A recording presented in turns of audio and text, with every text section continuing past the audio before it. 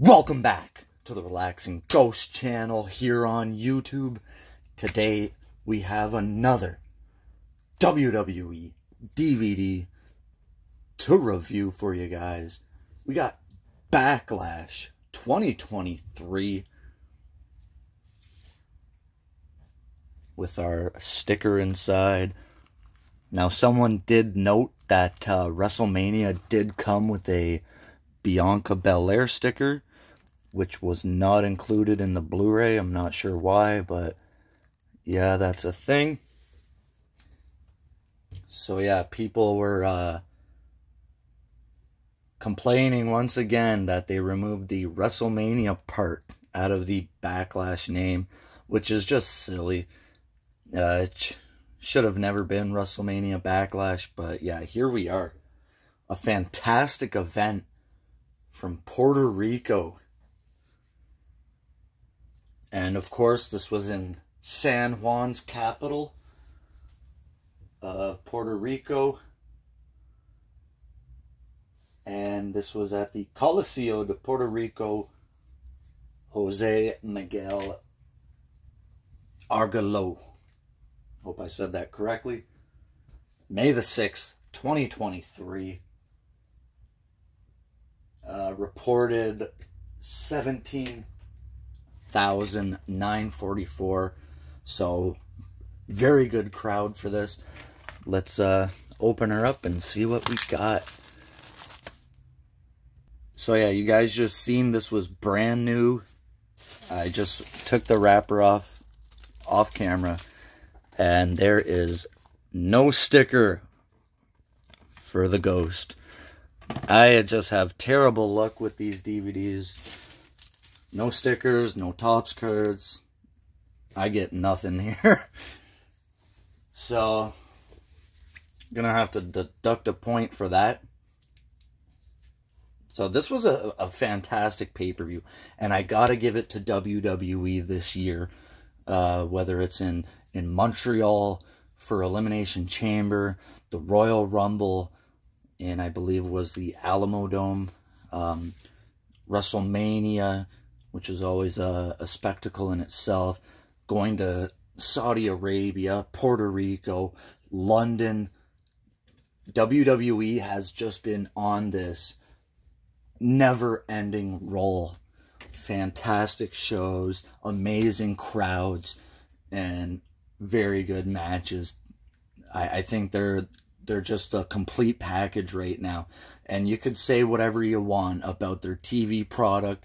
When it comes to pay-per-views and premium live events, if you want to call them that, they're unbeatable right now. I know AEWs are usually up there, but I just think AEW's a step behind. I don't know what it is, whether it's the talent. I know their crowds are just very invested to the product, but that's another discussion for another day. I think WWE is just, they're up there.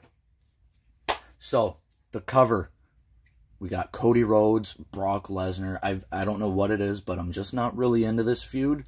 They've had some good matches, just not into it. We got Bad Bunny making his return after, you know, brief hiatus, and Damian Priest. I don't know any songs or anything about Bad Bunny, but man, this guy is just, he's got it when it comes to wrestling. Got a pretty cool spine here. I really like it.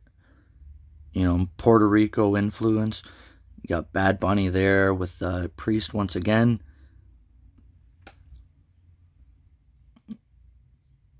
Yeah, we kind of got a star home video logo. Very cool. Really cool backing. You know, we had that appearance from Carlito, the LWO, with, oh man, don't do this to me. Don't do this, brain. Savio Vega, Puerto Rican legend. Carlito making, you know, special appearances. So we got a runtime of 180 minutes. There's no special features or anything like that. No pre-show matches. So, yeah, Cody Rhodes was seeking revenge against Brock Lesnar. And yeah, that was a San Juan street fight. So yeah, if you've seen already, Backlash 2023. Still not the disc art I'm looking for. And then yeah, we got several shots from the matches. Rollins, Omos, Theory, Rhea Ripley, and Zelina. You got the big man over there. Solo and KO, Bianca, and Io Sky. So yeah, I thought this was one of the better B-show pay-per-views we've had in a really long time. You know, you could throw Elimination Chamber up there, but like I said, WWE has just been on this roll lately. Only 7 matches on this event. We had a women's title match. Bianca Belair versus Io Sky. Seth Rollins versus Omos. And yeah, this was right before they introduced the new world titles, the new women's championships, and Seth Rollins would be on his way to winning that new World Heavyweight Championship. We had a triple threat between Lashley, Bronson Reed, and U.S. champion Austin Theory. Zelina Vega challenging women's champion, SmackDown women's champion at the time, Rhea Ripley. And I'm very happy they did not go the belt swap route, because I am not a fan of that. They introduced a new, whatever they called it, women's world title, and it gave that to Rhea Ripley. We had a San Juan street fight. Damian Priest versus Bad Bunny, who paid homage to the recently passed New Jack, bringing that shopping cart full of goodies to the ring.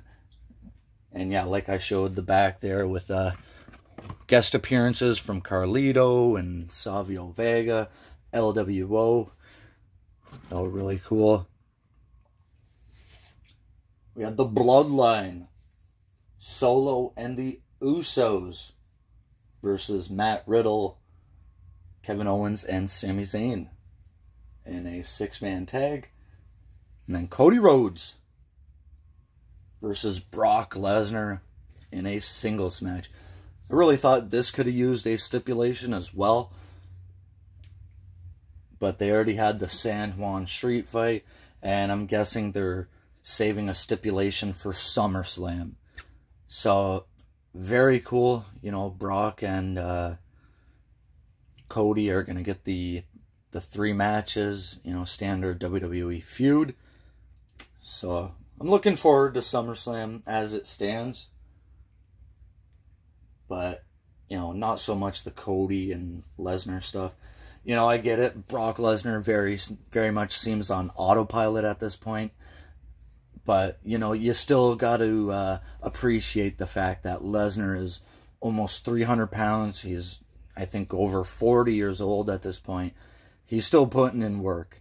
He is one of the most believable guys they have. So, overall, I'm a bit disappointed in the sticker missing. I don't even know who it was. But, yeah, if you were able to get a sticker with your copy, if you were able to pick this up, comment down below some of your favorite matches and moments from Backlash 2023. As always, we'll talk to you later. Peace.